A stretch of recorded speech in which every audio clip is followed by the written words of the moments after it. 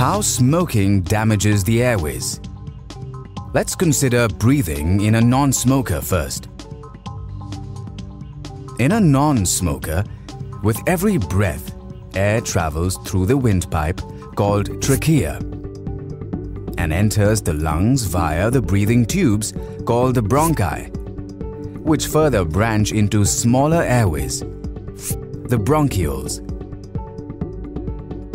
At the end of the bronchioles are the air sacs, called alveoli, which allow the exchanges of gases.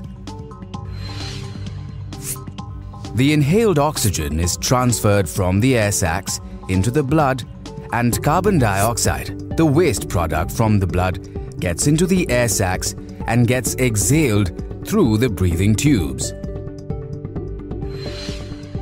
Cleaning the air we breathe. Our lungs have a cleaning system to take care of the dirt particles which can enter the lungs through the inhaled air. Our windpipe is lined by special cells which produce the sticky substance called mucus and minute hair-like structures called the cilia, which beat upward. Inhaled dirt particles are trapped on the mucus and are pushed up the windpipe by the cilia. You either swallow the mucus or cough it out. Thus, the air which reaches your alveoli is clean and the oxygen is ready to be picked up by the blood.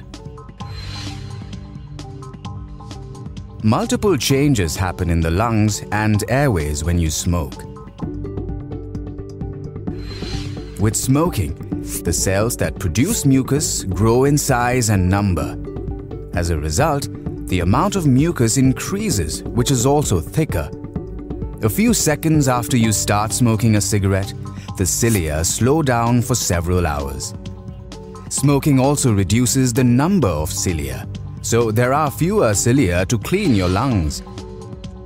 The lungs and airways have more mucus, which is not cleaned out well.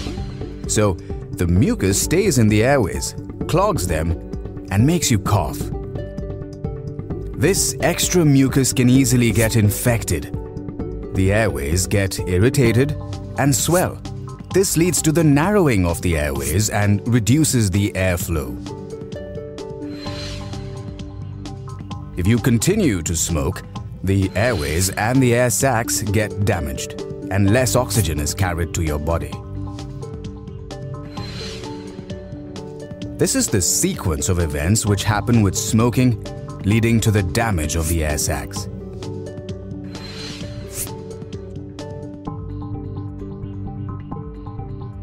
The harmful particles from the cigarette smoke get trapped in the air sacs. This causes the reddening and the swelling of the air sacs. With continuous smoking, the walls of the air sacs get damaged, causing large air cavities which are lined with carbon deposits from smoke. This causes chronic obstructive pulmonary disease. If you are a smoker, the most important thing you can do to slow the worsening of your COPD is to quit smoking now. Discuss with your doctor on tips to quit smoking.